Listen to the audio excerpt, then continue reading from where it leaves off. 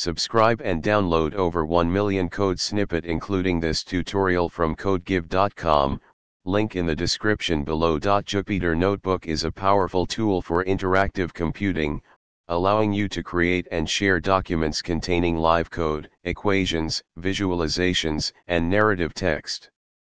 One of the essential aspects of working with Jupyter Notebook is the ability to install and use various Python packages to extend its functionality.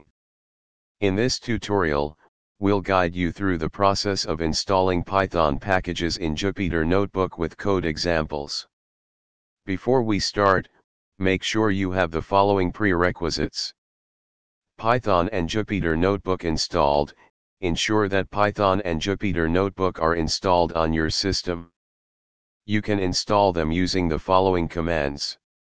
Once installed, launch Jupyter Notebook by running Internet connection. An active internet connection is required to download and install Python packages from the Python package index, PyPI. You can use the shell command syntax with the exclamation mark in a Jupyter cell to execute terminal commands. To install a Python package, use the pip command followed by the package name. Jupyter Notebook provides a %pip magic command that allows you to install packages directly from a Jupyter cell. It works similarly to the standard pip command. You can use Python variables to store package names and then use them in the shell command. This approach makes it easier to manage and install multiple packages in one cell. After installing a package, it's essential to verify that the installation was successful. You can do this by importing the package in a Jupyter cell without any errors.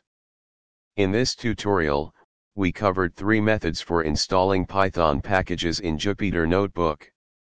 Whether you prefer using shell commands, magic commands, or a combination of both, these methods provide flexibility and convenience for managing your Python environment within Jupyter Notebook.